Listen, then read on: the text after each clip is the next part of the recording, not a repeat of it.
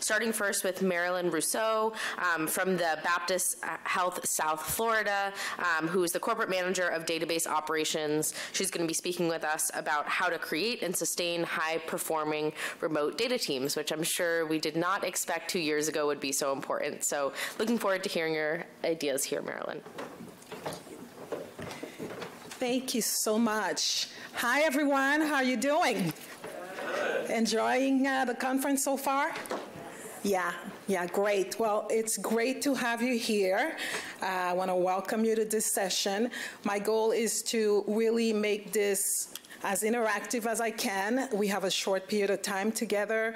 I am not going to use slides because I really prefer to have this connection with you. I do have slides, so if at the end you're interested in getting the presentation, I'll show you a way that you can get in touch with me and I'll email it to you. So let's just go ahead and get started. You know, how many of you in this room are in a leadership role? Oh, okay, so that's quite a lot. Now, of those of you who are leaders, are you managing, how many of you are managing a remote team right now? Okay, that's about half the room. What about just an on-premise only? One. And how many of you are managing a hybrid combination? Quite a few. So this is our reality, right? Post-pandemic, it's become very, very common for us to be in a situation where we're working with teams that are, you know, remote, geographically dispersed, as well as on-premise. So this makes the task of managing just a little more challenging and complicated, I would say, but it's definitely doable. So let me ask you, what would you say are the biggest, maybe top 3 challenges for you in your role as a leader? Or is everything working perfectly fine? Yes, go ahead. Maybe the monitoring of the information, the flow. Okay, monitoring of the information or of you know, the work that the team's doing. Okay, okay. Yes, go ahead. It's harder to collaborate. Yes, that's a big one. That's a big one. Go ahead. It's harder to onboard new team members. Harder to onboard new team members. Very common as well. Who else? Miscommunication and lack of alignment. Ooh, you just hit it right on the head. All of the above. Those really components make it very challenging to cultivate and manage a team that's producing highly. So today we're going to talk exactly about that. But before we get into it, you know, we're going to talk about how we can increase our effectiveness as a leader and create and maintain high-performing teams, right? Whether they're remote or on-premise or a combination. Right, and so the key is to do so and to do it consistently. So, you know, during our time together, I'm going to share some proven strategies that I have used myself over a number of years that I've been managing teams as a lead and as a manager. They've worked really well for me. It wasn't always easy, but I really think that these strategies have gotten me to where I am today with my teams, which I'm so proud of, that perform highly, they work together, and you know, because of this, I was able to really put together a system that I'll be sharing with you today. We're not going to go into depth because we don't have a lot of time. Normally, I teach a course on leadership, and I also do retreats and different other ways of training where I go in depth with each of these strategies. But what I'd like to do today is just at least share them with you at a high level. And if it turns out you want to know more or go in deeper, let's just have a talk and then we'll figure out a way to help you do that. Before I go on any further, would it be okay if I tell you a little bit about me and what gives me the right to stand here and talk to you? Okay, perfectly. It's perfect. So I'm dating myself, but I've been in the IT industry for 32 years. Started out, I'm originally actually from the beautiful island of Haiti, and I moved here to Boston, went to school here, went to UMass, and graduated with a degree in computer science. From that point on, I moved to South Florida and started my career. So I have been primarily working in the database sector for probably 25 years of my of my career. My expertise is in database development, database administration, working primarily with SQL Server and Oracle. So I started with SQL Server like when Microsoft first bought it from Sybase. That's how far back I go. But I've really enjoyed using the tool much more than Oracle. I'm just being honest. And really have enjoyed being in that working in that area and really growing and working with other professionals in the data field. Now, I have been working with Baptist Health, South Florida, which is the largest healthcare system in South Florida for about 14 years. And I started out as a lead SQL Server DBA and moved into a leadership role about almost 8 years ago, right? Now, I'm overseeing a team of remote DBAs, and it's been really like this from the beginning. But there were some huge challenges that came with it. You know, when I worked at Baptist, I'm going to tell it to you just like it is. I had probably the worst manager in my entire career. It was terrible. There's no other way to describe it. And so in what ways? Well, you know, this particular manager was really a dictator. You know, we weren't allowed to speak our minds. If you say something, or God forbid, you tried to challenge, you know, the thinking or perhaps anything that was proposed, you know, you'd get in trouble. I actually got in trouble. Because I had come from a culture where we openly talk about solutions. And I remember proposing a solution that I don't think my manager really understood. And rather than really being open to it, it turned against me. So you might ask yourself, and I stayed and worked for that manager for about 7 years. So you might ask yourself, why'd you stay so long, right? And you're right, a lot of people left. You know, people either left or got fired. And the reason I stayed so long is I had a goal. I was raising kids. I was raising 3 kids, and you know, the fact that I could work from home 3 days a week made a big difference for me. And that's the only reason why I stayed. You know? Now, how did it go? I was just doing the job. I was not happy. You know, like I said, it was a decision that I had made, but I was not growing in that position. I just felt stuck, and I thought that was the price to pay. Now, fast forward, you know, 7 years, like I said, it was an awful experience for all of us, and I don't know why, you know, upper management didn't see it, but eventually they did, and that particular person got fired. Now, guess who got their job? You're looking at her. So immediately, you know, because I had the leadership skills, it made it really easy for me. But also, I had gotten really close with my team. And interestingly, my team, they were the one who pushed me to step up and go into the position, which made it, you know, a lot easier for me, because it can get, you know, sometimes a little shady when you have someone moving in from the team, moving into a leadership role, and, you know, it's not always well received. So this worked in my favor, but I inherited a toxic team. As you can imagine, because of the type of leadership that was there for many years, no one trusted anybody. A lot of backstabbing was going on. Everybody was afraid of everybody else. You know, it was just awful. And when I became manager, the first thing that I did is I knew I needed to change that. That's not my style. You know, I had great relationship with the team, but I knew that no one trusted anybody, you know? And so I'm gonna talk to you about the strategies that I used from the very beginning, time that I became a leader till today. So the first thing that I want to mention to you, and I know may not be what you want to hear, a lot of time we have a tendency to think that the problem is with the team. And not to say that the team does not have their own, individual issues, but, leaders often hire people for their technical skills and their expertise.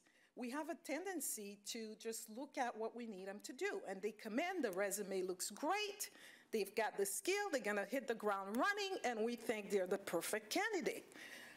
But they don't necessarily translate into effective teammates.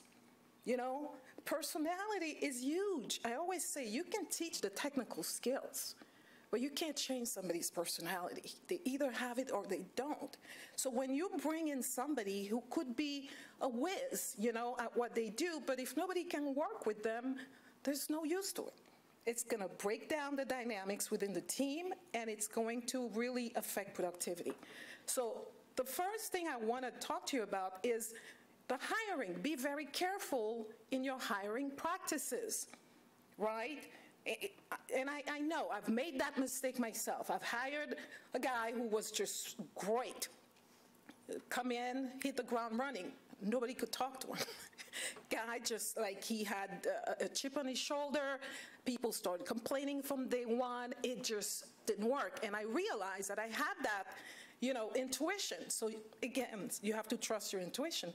I was like, this guy was just boasting and talking about his accomplishments, which was great. But that also was my indication that maybe he wasn't such a great team player. If somebody's talking I, and it's all about them, be very careful about that, right? So definitely be careful with your hiring, because once you hire them, then you're stuck with them, and you're going to try to change them. So it's much easier if you do this from the beginning and you vet who you bring into your team, right? Any questions about that? Okay.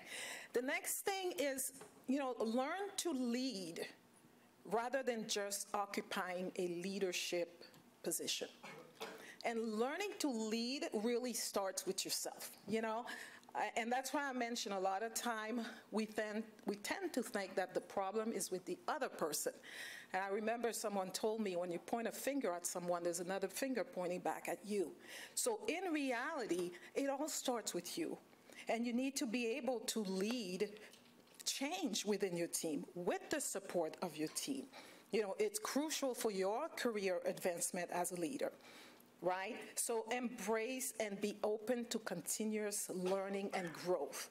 Humble yourself and be open to learning. Look at your skills. Look at the way you're leading, Ask for feedback, and structure your own learning. To me, being a great leader is a continuous, lifelong learning effort. You're always growing. You're always getting better. So first, get to know yourself. Examine your own beliefs and your own values around leadership. So for me, it was important to build honesty and trust. So once I became a manager, that was the first thing I was dead set on. This thing about people talking behind it just had to stop. So I focused, because it's one of my values that I want to be around people that I can trust, that that are honest with each other. So that's what I decided to work on. Next is to create a team culture, right? Just like organizations have cultures, you must create a culture within your team. And ideally, the culture needs to be in alignment with the organizations, because that way we're really supporting the greater cause. So you got to get clear on the structure and the outcome that you want from the beginning, right? What is it that you desire? I focus on creating a team culture from the get-go. So for me, like I said, not being able to talk behind anybody's back, I wanted issues to be addressed at team meetings, and I wanted people to feel comfortable speaking up without fear of retaliation like we had from the previous management. So to do that, it took time, but it was because this was a culture that I was dead set on creating. I started patterning it myself and then encouraging it. And eventually, they really started to trust that it was okay to speak up and share your opinion without fear of being retaliated against, right? Any questions about that? Great. Number 3, psychological safety. You gotta create a safe space where people feel comfortable, and that's what I was talking about, not just the culture, but people need to feel psychologically safe about sharing their thoughts and their ideas, right? They need to know that they can make a mistake and it won't be ridiculed. We all make mistakes. I mean, I've made several mistakes, and I'm sure some of you have stories, especially if we work in data, professions. I've had backups that couldn't be restored and caused quite a lot of chaos. So we all make mistakes, but we learn from them, right? So it's really about knowing that you can bring your authentic self to work and you will be accepted. Even as a leader, when someone makes a mistake, they talk about where you praise in public and then you correct in private. So again, remember, you want that person to feel safe so that even when they make the mistake, they're not afraid to tell you about it, because that's very important. So be the one to champion that and understand them and take their unique needs into consideration when leading. The next thing is structure. It's very important that, you need to have structure and clarity in your team. So it's needed to guide the teams to clearly identify problems and set metrics for success, right? So this means documenting procedures, standards, system configurations, processes, so everyone is clear. So in my team, all of my DBAs manage the same systems, and we've got hundreds and thousands of databases. So they all need to be on the same page at any given time. And when it comes to getting our hands, we all need to follow the same standard and so forth. So it's important to have that clearly documented so there are no misunderstandings. And so getting the best out of your data teams requires really a set of practices, including clearly identifying the problem, setting metrics to evaluate the success, and taking a close look at the results, right? So what gets improved has to also be, you have to follow up on the results so you know where improvement is needed. Doesn't require any technical knowledge, but just a clear understanding of the business and how you want to make an impact on the organization. So they need proper guidance in order to realize their full potential, right? And I think also when everyone understands their roles and their responsibilities, they become a lot more effective. So now be very careful, because this can also backfire. If your team is already effective and performing highly, adding more structure and clarity may actually hinder effectiveness. So just, gauge where you are and make changes accordingly. Like they say, if it's not broken, don't fix it. Next is, it's important for you to measure the outcomes, not the progress, right? So how many of you would consider yourselves to be micromanagers, if you'll admit to it? Right, so monitoring your employees' day-to-day progress, let me tell you, it will increase anxiety, and it will make them feel that you don't trust them. That you have a lack of confidence in their skills. Hopefully they're all professionals. You've hired the right people. And, while I understand that as a manager, you want to have the assurance that the employee is getting the work done, especially when they're working remotely. But to me, the focus should be redirected on the outcome. Are they delivering the projects on time and on schedule? Are they participating in the meetings? Are people able to get a hold of them when they need to? If the answer is yes, then leave them alone.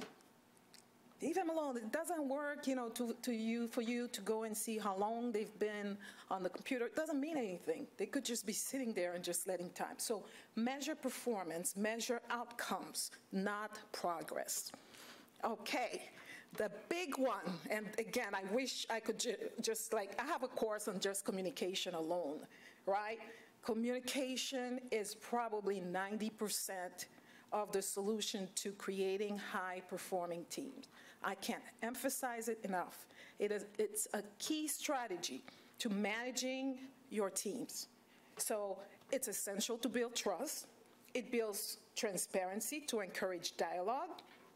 And also, it's important to communicate about work updates, schedule, and it's so crucial. You know, in my team, I have, we use SharePoint, where I share communication. I have a calendar where I put everybody's schedule, who's out on PTO. So at any given time, the team can go and see who's where, who's doing what, all right, as well as the on-call calendar. Like, we really need to think of that and create a common repository to communicate and share documents. Set up regular one-on-ones with your employees. Don't wait until performance evaluation to tell them about something they're not doing right. Trust me, they'll be pissed.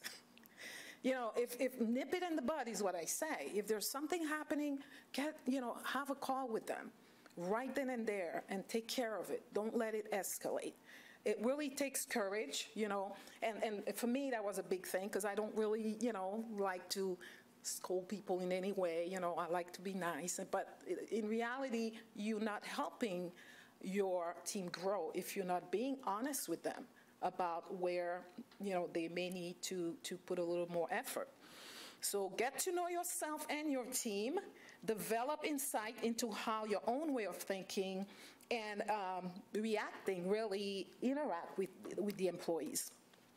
And, you know, one important thing I want to say is I always talk about bringing humanity back to technology is remember before systems and all, we're dealing with humans.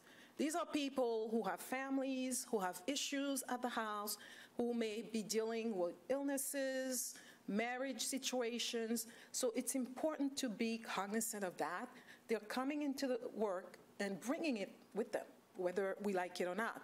So, you know, give people a chance, get to know them, talk about, you know, ask them about their families, about their dogs. That makes them feel that they matter. You know, it's important. And do it authentically, you know, but really spend time and show people a little bit of empathy. It goes a long way, I'm telling you. Now, we got to move. Okay, so we talked about building trust. So communication is key, and part of communication is really building trust. How do you do that? Well, constant communication, open, honest, transparency is huge. You know, let them know what's happening at all time. Copy them in the emails. Okay, schedule calls to share information. I do that even with rumors that are going around the company. I schedule a call to talk about it. And I'm honest, you know, they know I won't lie to them. If it's something that I know, I'll share. If I can't share, I'll tell them, hey, you know, I'm not allowed to share. So again, it's about honesty. And vulnerability. Again, we're humans. You don't know everything. And it's okay to, you know, talk about your own struggles and your own challenges. I remember there was a time not a few years ago, I'm a breast cancer survivor, and I was out of work for a good year. And it was a tough time in my life. And I talked to my team about it. They knew, but as a result, they became extremely supportive. I mean, I spent a whole year pretty much managing my team from home, and they performed highly. There were no degradation in their performance. I mean, these guys just continued to carry on. And I knew they were doing it because they wanted to support me, and they knew that I didn't have a whole lot of time, and they wanted me to be carefree. But why? It's because, you know, I planted the seed. I treated them well. When they needed me to understand their own struggles, I was able to do that. And so it's important to create that relationship so that we support each other. Quickly is, Oh, this is a big one. Diversify your team. You know, you all hear about the buzzword, diversity, equity, and inclusion, and actually that's something that's pretty near and dear to my heart. I sit on the board of the Society for Information Management, South Florida organization, as the chair of diversity and inclusion.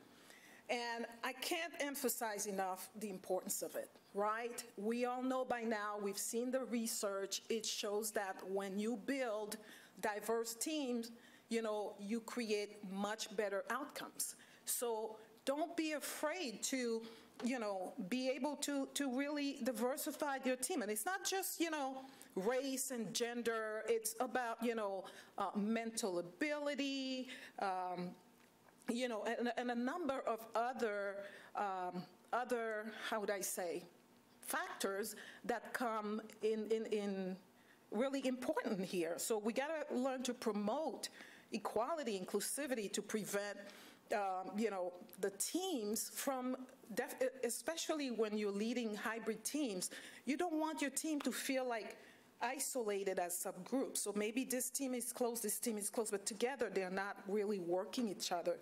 So be very aware of that, you know. Team members, treat them equally and fairly, regardless of who they are. Show empathy, right? Make sure workers are connected to each other. And, you know, the list can go on, but please, please take this very importantly. And lastly, work-life balance.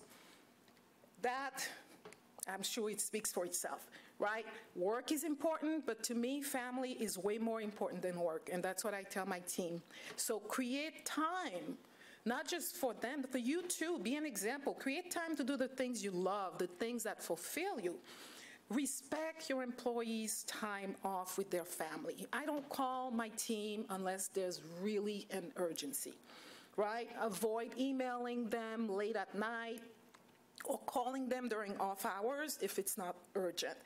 And if you choose as a manager to work on Friday nights, that's you, but make it clear that you don't expect them to do the same. Because employees, they look at what you do and they do what you do, right? So be very cognizant of that and do everything you can to help them create that balance and have respect for their personal time, right? So if you want to become an expert at leading team, the best place to start really is first by understanding the way that to progress and understanding yourself, understanding what needs to shift inside of you.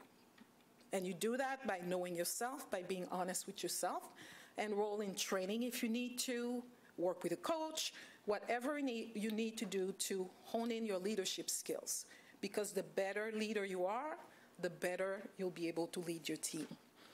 So if you would like to, again, like I said, this is, you know, my time's up. So if you'd like to know more or you want to have a discussion, I'm going to be here the rest of the day as well as tomorrow. So let's chat.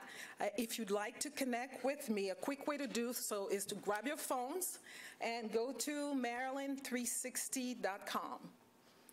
So you can do it now. Marilyn360.com, and you can connect with me. Just send me a text, or you can save my contact. All of my social media handles are there, and I'd love to hear from you. I'd love to hear about your successes and your challenges with your teams. I'm always something interested, and I'm sure I can learn more. So I want to say that it's been an honor and a privilege to be here and present to you today. I'd love to support you, like I said, with your own leadership journey. Enjoy the rest of the conference, and I'll see you around.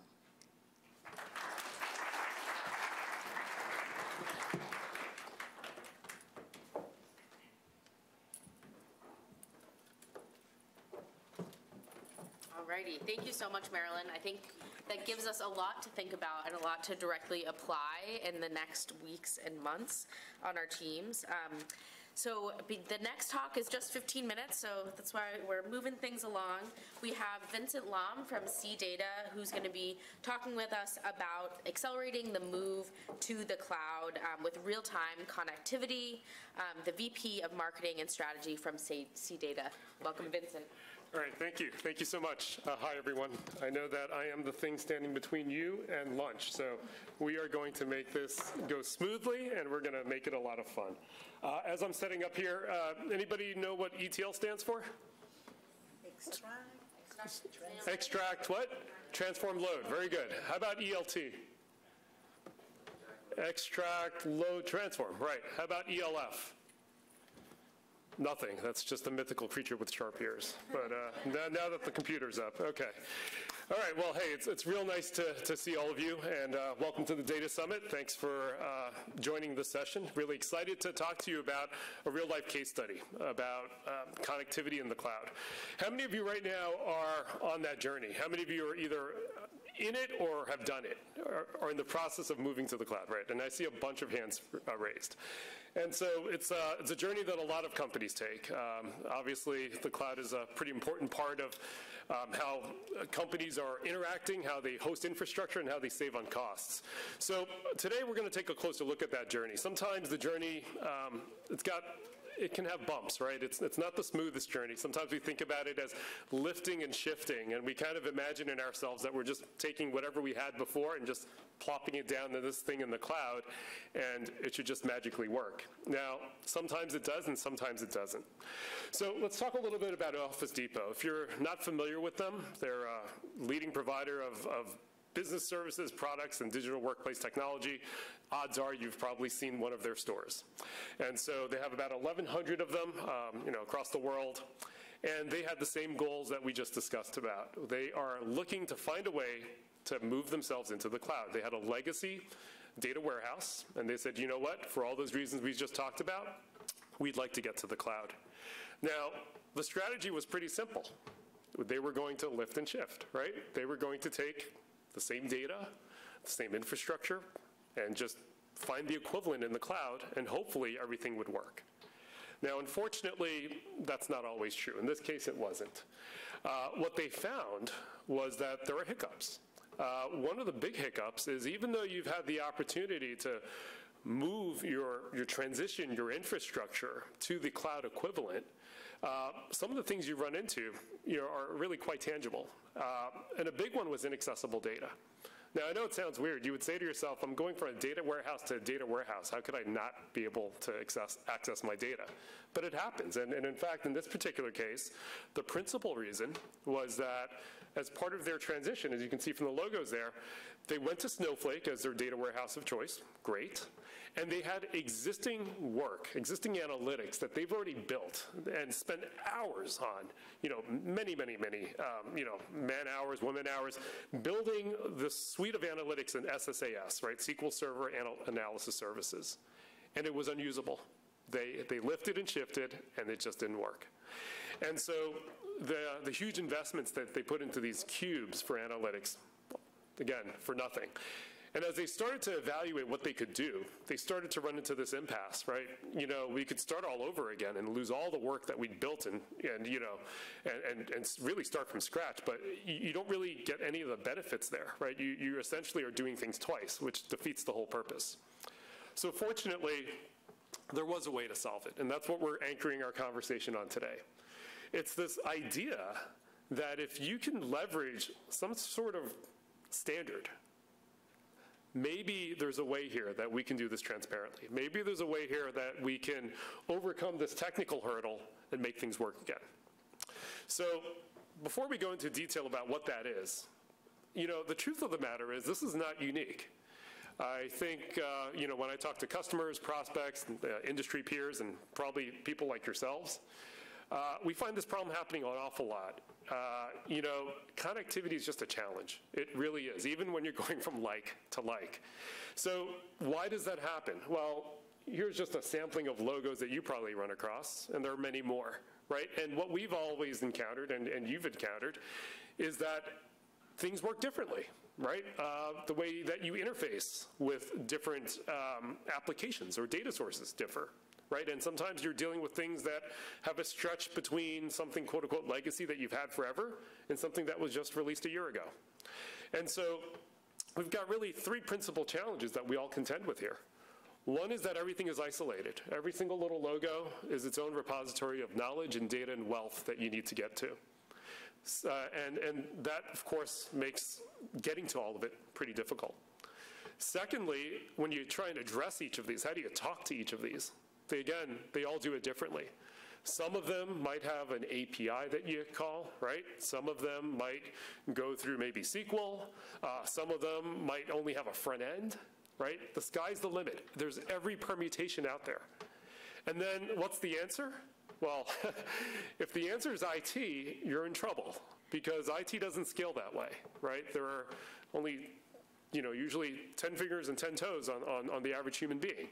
And so 24 hours and you add it all up, and as much as you try and be agile and make the most of this, it's not scalable. So we need to find a better way to do this. We need to find a way to be able to tackle all of this complexity, but maintain the benefits of all those things that we want to use and all the information that we need to get to. So that's where this idea of standards-based connectivity comes in. It's the idea that if we could somehow, some way, connect to all these different things in a consistent way in real time, then you know what? That might just make our lives a little bit easier. So here's an example, right? If you look at this diagram up here, it's just a random sampling of tools you might be using, right? And the only common thing I would say about them is that these are tools that most enterprises run in some shape or form, right? It could be an analytics or BI platform. Maybe you're using Power BI or Tableau or TIBCO, right? It could be an ML or AI platform where you're starting to explore that. It could be a host of data products if you're doing governance, if you're doing master data management, data quality, data profiling. I see ears perking, right? I'm hitting all the buzzwords here.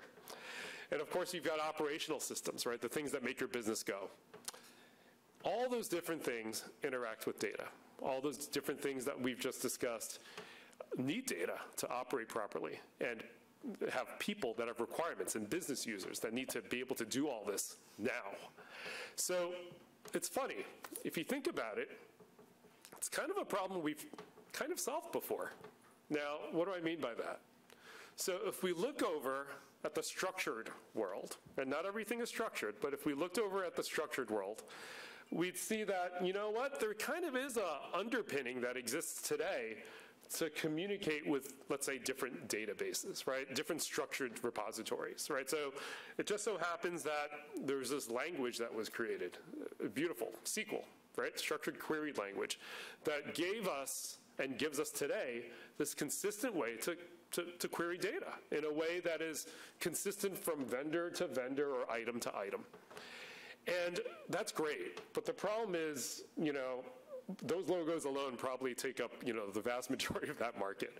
And again, we saw that the logos that we deal with day in and day out don't fall under that category, right? They are all these different applications and systems on premises, in the cloud, and trying to get them all to be consistent and work together is an impossibility because they are fractured, they are different, they do interact differently with the rest of the enterprise.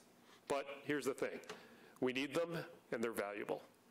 So, if you're following along and your mental gears are spinning, you're probably thinking to yourself, okay, I think I know where he's going with this, right?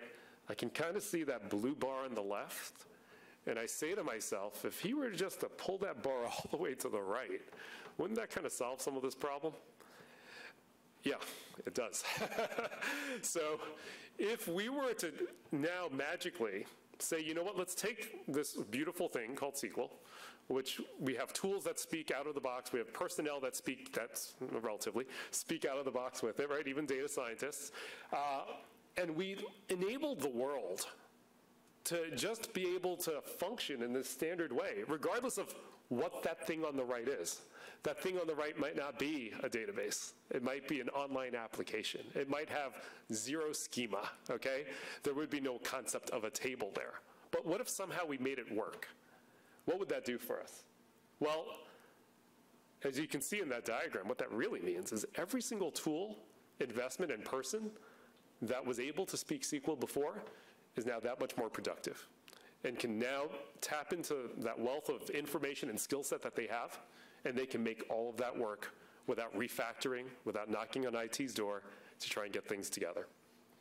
So how do we do this magic? Well, obviously I'm a little biased here. I work for a company that does this for a living. And so the way that we've approached it and the way that this ties into what Office Depot has done is they've taken that key technology and they've made that work. And what do I mean by that? So again, it's really simple. The application, the person themselves, don't see a difference. So you're not changing a thing. You are literally just pointing that arrow that says I was talking to this database or this source, and I'm pointing at the CData one. That's it. But behind the covers, there's that magic, right? It doesn't matter if the system on the right never had any sort of SQL interface. It had a specific API that was really custom, and it changes every year. It doesn't matter, right? You just have to understand that you just point at that layer in the middle, the application speaks SQL, and everything will just work. So I'm not going to go into a lot of detail about the guts of this because I think it's really here to appease some of the techies in the room, which I know they exist here. So there's a little more than just fairy dust here. There's a lot of technology that's built to make this happen in such a way that's really organic and easy. And so one of the things, for instance, just as a highlight, is that each of these universal connectors we're talking about has a built-in SQL engine. There is a custom SQL engine built into every single one of these things. That's part of how the magic works because we're talking about SQL. And in order to be able to function that way, it actually is able to take all the standard SQL commands that would come out of a BI reporting tool, out of your analytics or anything else, translate that seamlessly, optimize the performance, and then do a query and a join against all these different sources that you have without any issue. It's pretty cool. So, I think the way to wrap this up is I started the story off with a problem. And I said, hey, this is Office Depot. They want to lift and shift to the cloud. Here's what they ran into, and here's their approach. But I guess the best way to end a story is with kind of the punchline. What happens? What happens before the story ended? And the results, fortunately, were good. They're really good. This gentleman from Office Depot, an IT architect, said basically that the standards-based real-time connectivity allowed them to take that snowflake data and put it into a cube with that sub-2-second response time that their end users were looking for. See, that's the best outcome. When you can do a lift and a shift, and things work, and they work fast, right? They work better, right? That is exactly what you hope for when you take a huge endeavor like that in things like moving to the cloud. So a couple other quick highlights, as I know we're winding down here. And before I jump to those, just to make it clear, Office Depot is an amazing use case, right? Because this is just one that a lot of people are running into. But if you just take a moment to extend that, right? I mean, I know you don't all work for Office Depot. I know you don't all use SSAS. I know probably some of you are using Snowflake for sure. But the concept is the same. It's the ability in real time to get to the data you need, no matter where it is, using your existing tools. So if we kind of break that down a little further in terms of some of those results, again, I'm really personally a sucker for a good quote, so I cheated. I put another one up here, right? And because it's really, it's straight from the source. It's from the person that had the problem, right? And this is a different person, an IT manager at Office Depot. And they said that, the standards-based connectivity we're talking about offered a drop-in replacement. Those are magic words, right, in the land of IT. A drop-in replacement. Nothing had to be redesigned. We could simply reconfigure the cubes to get them working. It was literally just click, click, click, and things started to work. Some of the key results, again, if you actually really want to know more about this, I didn't prepare all that for this 15-minute talk, but there's a case study I can give you. Email me. Happy to share it with you. But simply put, this enabled them to transition over to Snowflake, movement to the cloud, really seamlessly, right? Things didn't break. They were able to move the data, and their applications can now work. Rapid time to value, again, in under 4 weeks, everything was up and going, which is amazing in the land of IT, as we all know. Performance, I mean, isn't that great when you can do all this and things improve? 10x performance increase, right, which is terrific. And, of course, from a business perspective, they're able to now do the things that they needed to do, right, which was in their line of business, monitoring real-time performance and fill rate, right, having retail scorecards for each store and being able to track sales performance, dynamically as they needed to, and allowing their merchandising departments to be able to build these, detailed financial sales and market basket analyses, all using the framework and the software that they already had, but now improved with their move to the cloud. So 15 minutes, I promised you, and if I'm looking at my clock, it is exactly 15 minutes. So this is what I'll do. I'm going to end my talk here. I don't have any more slides. Thank goodness it worked out. Anybody that's super hungry, enjoy your lunch. Any of you that want to hang out just for a couple of minutes, I'll be up here. Happy to talk to you, and thank you so much. And by the way, we are here at the conference, so if those 2 time slots don't work, drop by our booth. We'll be happy to talk to you there. Thank you.